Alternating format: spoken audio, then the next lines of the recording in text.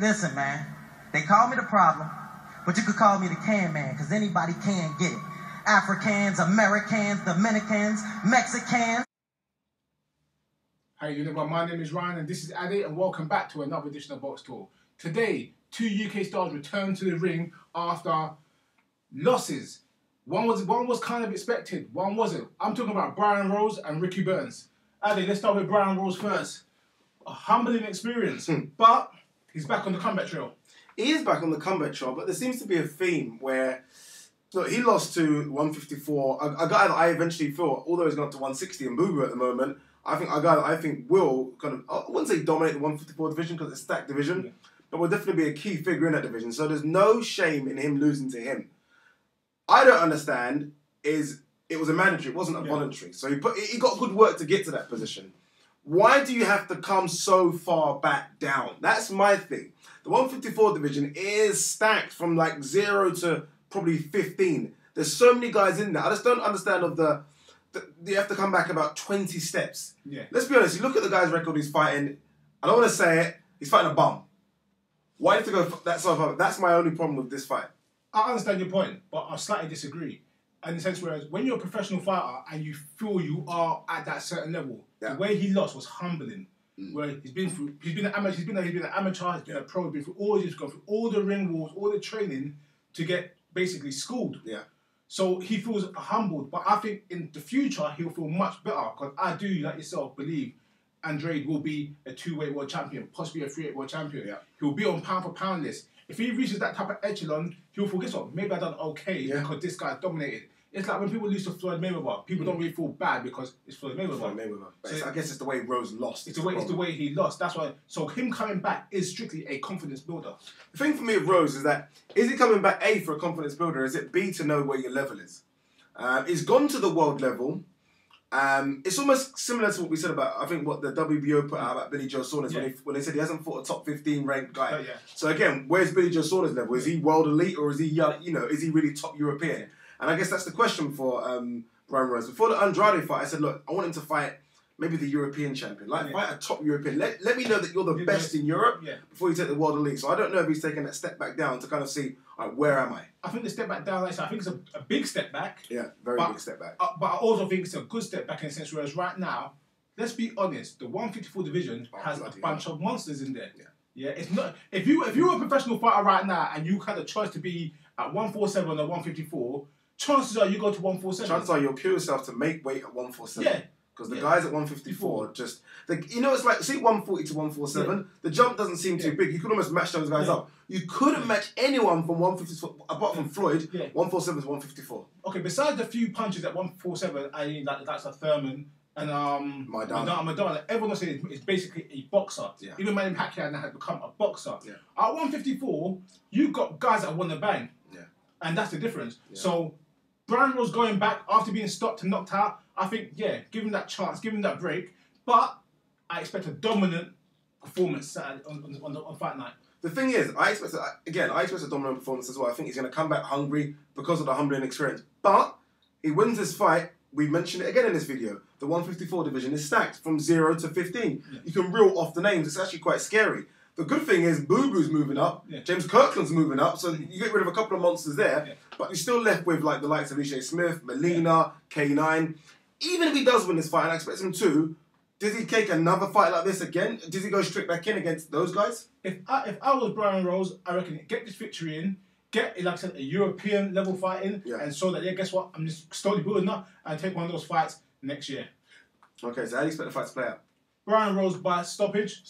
By stoppage. I reckon it's one of those fights there. He's taking a step back to get his confidence back. To get his confidence back, they gave him the guy he could stop. Yeah, it's a good shout.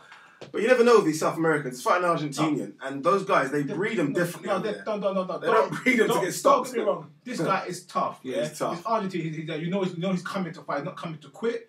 But at the same time, when you look at his record, when you look at who he's fought, when you look at where Brian Rose has fought, you expect that as much as tough as you are, this is a fight. Someone has to get hit, someone has to go down. Yeah, I agree with that statement, actually. I feel like they are... I don't like to use the word set-up fights because it almost makes boxing sound corrupt. But it almost is, in a sense, a set-up fight. You look at the guy's record, check it out on BoxRec, guys. This guy literally has fought nobody, and I don't mean that disrespectfully. He has fought nobody. Brian Rose, on the other hand, has fought somebody. Yes, it was a humbling experience, but like me and Ryan said, he's going in there with what I think will be a possible freeweight world champion. I'm talking 154, 160, and possibly 168. He's that big. So I expect Brian Rose to get a stoppage. My only question is after this fight, where does he go? But hey, moving on, Ricky Burns. Ricky Burns took a lot of slack, and we've done quite a few videos on Ricky Burns talking about what's going on, he should be coming back, he should take time off, and he should do all these other things except come back to the ring. Yeah. Less than a week after his last loss, it was already announced that he's coming back in the autumn. Yeah. At 154, it was actually pre-planned. 140. Sorry, it was already pre-planned. Yeah. It was already like the loss didn't happen. It was already going forward.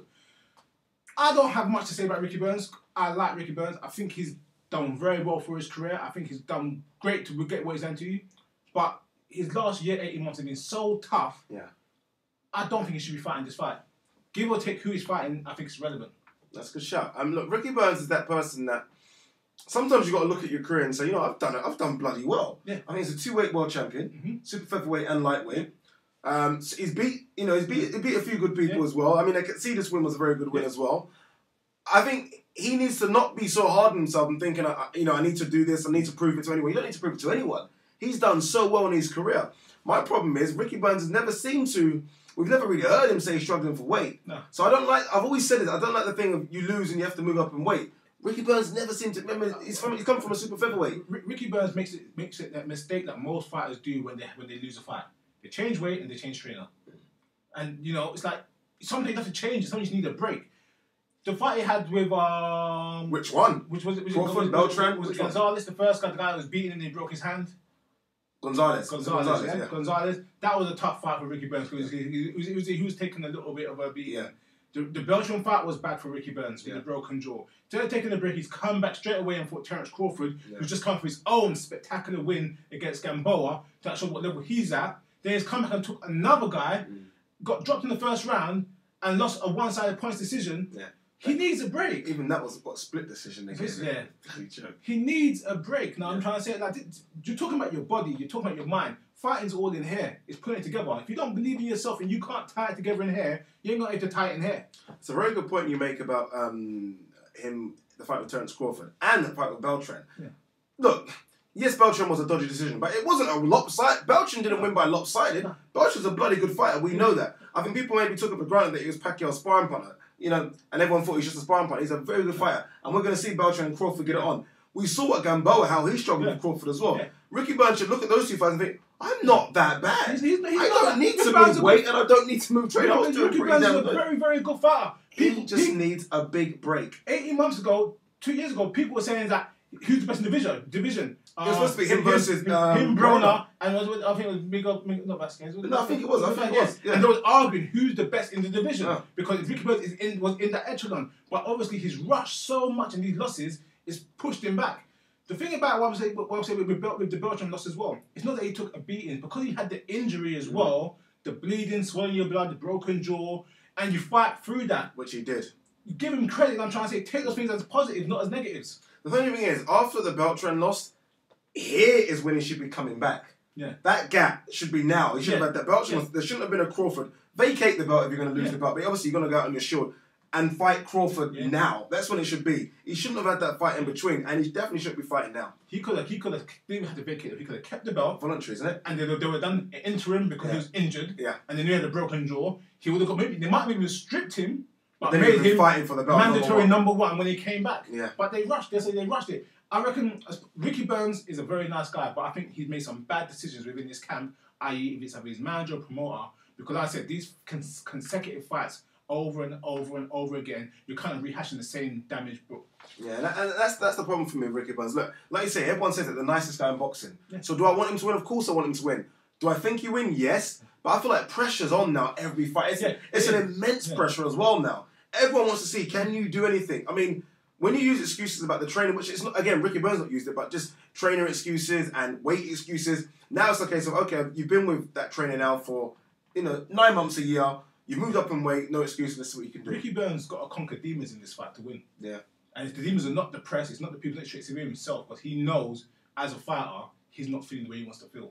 Okay, knowing that, does Ricky Burns win? I mean, we're not really touching his opponent, but does he win? I'm going for Ricky Burns. Like I said, I like Ricky Burns. I think he's very skillful. I think he's very talented. For a guy that is not a puncher, he knows how to box well. He's got great balance. He moves well. He throws good combinations. Yeah, and he's got a very good jab as well when he uses it. It's just that, like I said, it's not been clicking for him right now, and it's for various other reasons. I'm going for Ricky Burns to win on points. Hopefully, it's a dominant win. Yeah. It's a dominant win. I don't want to hear a split decision. I want something like he could go in there and get his feet wet with again. See, the scary thing for me with Ricky Burns is Beltran broken jaw. Crawford beat him up. That's right. It wasn't concussive, but beat him up. Yeah. And then the last fight he got put down hard. Yeah. One thing about Ricky Burns before that, he wasn't getting caught like this before. He never had that Ricky Burns as a soft touch in that sense. So he's getting caught a few times as well. I don't know if the guy is fighting. I don't know too much about his record. If it's a genuine 140 guy, the guy's going to be coming down from 154, 160. Yeah. So he's fighting a bigger guy as well. Ricky Burns used to have the size advantage. That's gone now. I hope Ricky Burns does win. Again, if he goes on, 140 division is ridiculous. That's my thing as well. I think that's something we haven't touched on. If he is coming strong, look at the 140 division in the world. I mean, Matisse, Mont Peterson, Garcia, it's ridiculous. Even with his losses, he stayed active. Yeah. If he was to stay active for the rest of the year, fighting average guys, not great guys, just to get his flow back, and say 2016, I'm going for a shot, I'll be happy with that. But I don't want to hear no title shots, no elaborate stories. I just want solid, slow-paced victories for the next 12 months. Okay, there you go, guys. So this is the comeback show. This is Brian Rose on the comeback of the Boo Boo. Humiliation as such, but again, I think he's fighting. I think he fought one of the best out there. And Ricky Burns come back after what's been probably the worst 18 months for most boxers, especially for world championship level boxers. So he's coming back again. He's come back to 140. Will that make a difference? Will the second fight under his new trainer make a difference as well? I guess we'll find out in, a couple of weeks? A couple of weeks' time. Guys, thanks for watching another edition of Boxtalk. Don't forget to email us at boxtalk@hotmail.co.uk, and don't forget to follow us on Twitter at boxtalkuk. And also, guys, don't forget to subscribe and also check out ringnews24.com. Thanks for watching an edition of Boxtalk.